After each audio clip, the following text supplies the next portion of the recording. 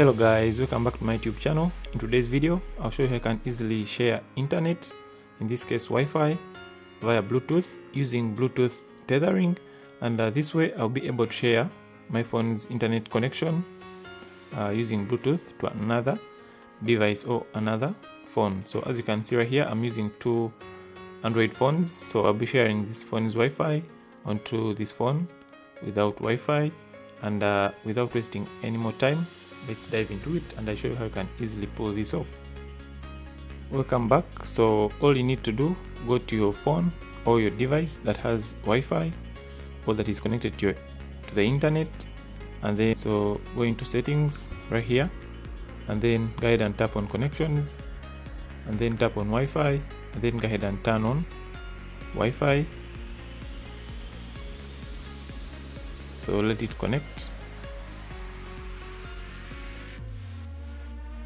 There you go. My Wi-Fi is connected over there, and then go back, and then go ahead and tap on Bluetooth, and make sure your Bluetooth is turned on. So go ahead and turn on your Bluetooth, and then exit that, and then scroll all the way down to mobile hotspot and tethering, and then go ahead and turn on Bluetooth tethering, as you can see. So once you're done right there, so go onto your other device that you want to connect onto the internet. So on my second device right here, so I'll make sure Wi-Fi is off, as you can see over there, and then make sure that maybe if there is any kind of data connection, it's also off.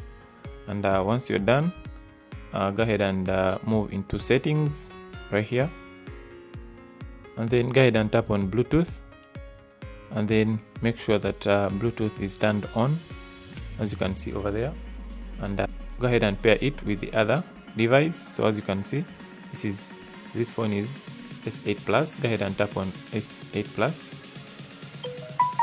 and then go ahead and pair. So once you're done pairing, go ahead and tap on that settings icon right there, and then as you can see, so go ahead and make sure that all of these two are checked: internet access and then contact sharing. Go ahead and tap on OK, and then once you tap on that, go ahead and exit, and then go into your browser, in this case Chrome, and then go ahead and search for anything you want to search for, and there you go. So your internet is up and running, as you can see over here.